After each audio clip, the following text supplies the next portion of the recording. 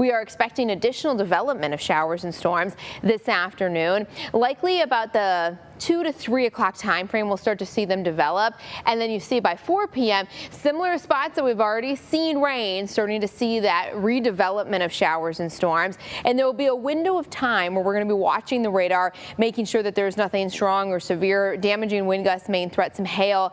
Of course, any storm is dangerous with lightning. Tornado threat is the lower concern, but it's never a zero. So definitely want to be weather aware this afternoon and evening. Be listening for thunder. And of course, we will get you information as needed if any of these storms do become severe, or even if they have any extra of those warnings on them. As we move throughout tonight, it's pretty soggy. We do have Friday night football games for area high schools, and by the time we're at 10 p.m. it's still pretty rainy, so it might be a bit soaking, and with some of those thunderstorms, maybe delays or cancellations, so just things to keep in mind.